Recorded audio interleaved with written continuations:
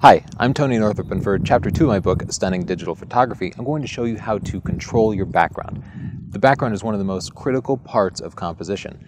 People often focus on a subject and find a good focal point, but then have a background that's cluttered or distracting. For this exercise, I'm going to have Chelsea stand in this spot and not move from it.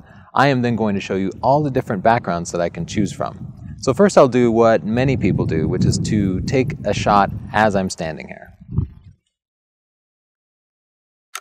As you can see, it's not a bad shot, but the background is fairly uninteresting.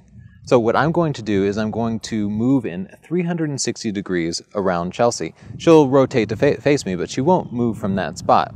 Wherever you are, you always have 360 degrees of background to choose from if you can move.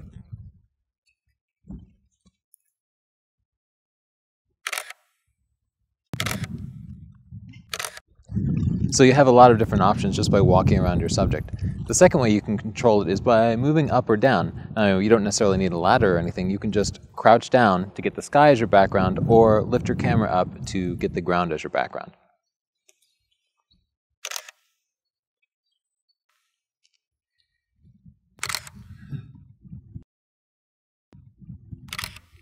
Just by raising the camera up and down, I was able to pick between a completely blue sky background, the green grass, or a background that shows the horizon. The third way you can control the background is by zooming in and out.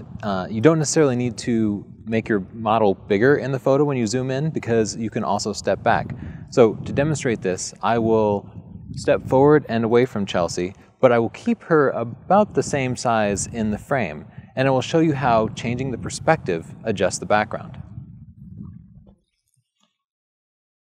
So that's what it looks like when I'm standing fairly close to Chelsea and I'm zoomed way back. Now, if I step back and zoom in, you'll see a completely different effect.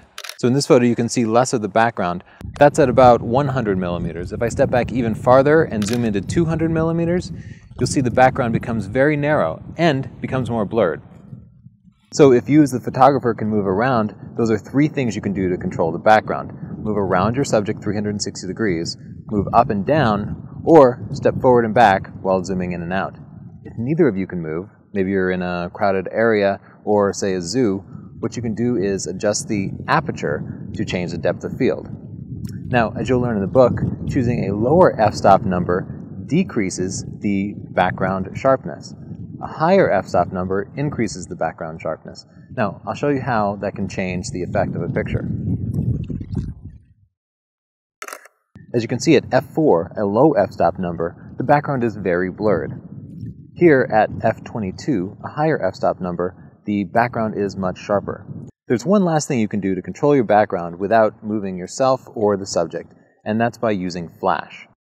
Normally your camera will expose the foreground, and the background will be at about the same exposure, because the same light will be falling on your foreground and the background. But if you turn your flash up, that will add light to the foreground, and the background, in comparison, will seem much darker. Now, it's a little bit hard to do that with sunlight, but if you have a powerful flash, you can still do it. So first, I'll take a shot with no flash at all.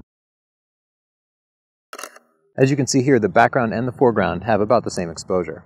Next, I'll turn the flash on and turn it all the way up so it puts out as much light as possible. As you can see, by properly exposing the foreground, the background, in comparison, became much darker. This is for Chapter 2 of my book, Stunning Digital Photography, which covers composition. If you like this video, the ebook includes many more videos like this. If you want to see new videos as I release them, click subscribe up above. And if you liked it, please click like down below.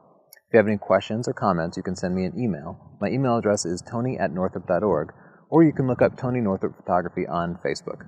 Thank you.